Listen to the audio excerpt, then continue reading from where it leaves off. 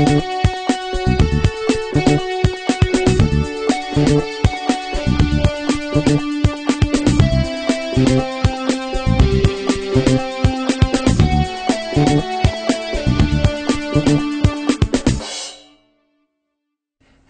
and welcome to the MacMost Daily Vlog. Our guest here, Devin, is here again, and Will.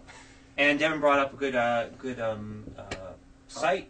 Was it opensourcemac.org? So the open source software. You hear the term, you kind of know what it means, but do you use it? I know what it means. I have one for punching the bag yesterday morning right here. See? Open source. That's an open source. It's not an open source. Is that what we're talking about? Yeah.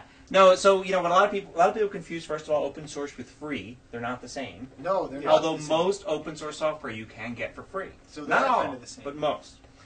And open source simply means that all the source code is available and people can contribute to it and put back and share it. So it's collaborative development. And it usually means stuff's free because it's very hard to charge for it when it's all freely available. Although is WordPress open source?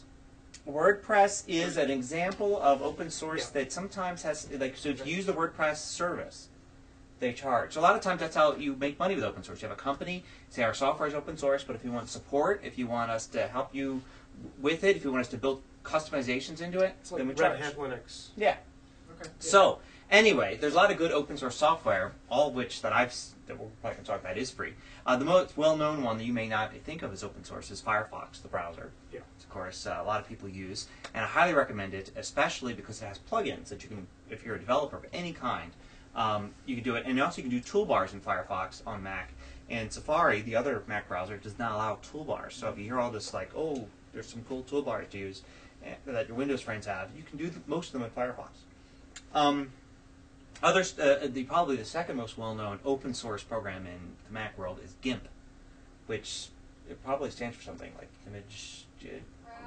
graphical image, whatever, but GIMP, and it is basically a end-all be-all Photoshop type program. You know, it's not Photoshop, it's an open source thing, and all the stuff's in it. Now, to use GIMP by itself on the Mac, you have to use something called X11, which is something that comes up a lot in Mac open source stuff.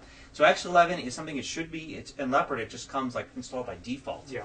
And it's basically a outer shell graphical environment for Linux, which is kind of what Mac's based on, though. Yeah. Every time I say that, somebody comments that no, actually it's BSD. Yeah, but if you're using Tiger or anything earlier, you have to install it, and then it takes like 10 minutes to load the program up. Yeah, it's a bit of a pain. But there's some other versions of GIMP that get around the X11 thing. So there's Mac GIMP, and there was another one we saw that. So you can check out for those. I think Wings 3D is a good Mac modeling program. And there was another one. What was the one we were just talking about? Another 3D modeling program? Blender, yes. Yeah. Open source modeling program on the Mac. There's some open source Office stuff out there. OpenOffice comes to mind. Yeah, OpenOffice. Well, OpenOffice, there's actually a version that's more applicable with older versions of OS X. It doesn't use X11. It's NeoOffice. That's also up on the site. Is that open source?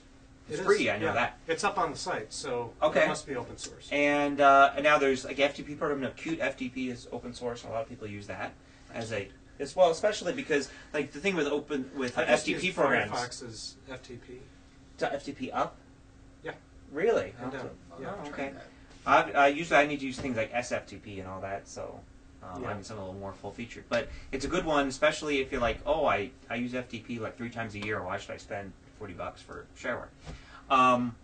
There's a lot of good stuff. So you should check out that site and actually add a couple good pieces of software. It was opensourcemac.org.